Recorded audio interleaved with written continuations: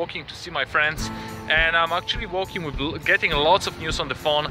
We have additional 2 people who are getting their 4-figure days. This is like, I think, 3rd or 4th person within around 10 days. That's incredible. Hey friends, Madchute here from Wireless Income Academy. Greetings on another amazing, incredible day. And right now from Canary Wharf, London, I'm in Madchute area walking to see my friends.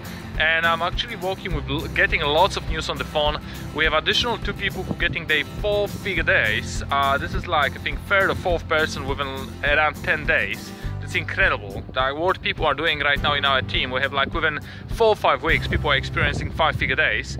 And I'm getting also, just now I got another message that there was another sale that came through from one of our team members in US who generated some sales in Toronto. Really exciting, amazing news.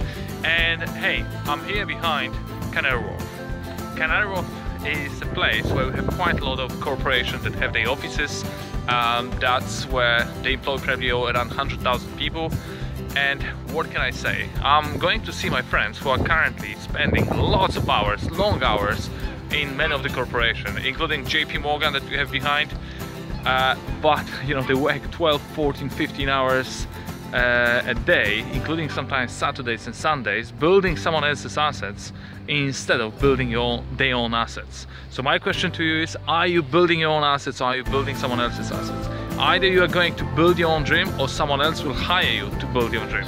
If you are interested, click on the link below. I would love to show you what needs to be done in order to create an income that will be working for you, and you will have your own online assets, your own online property that will generate income for you. So signing off from our trip, 2 months, 3 continents, 5 countries, 38,000 kilometers. See you next video. Bye bye.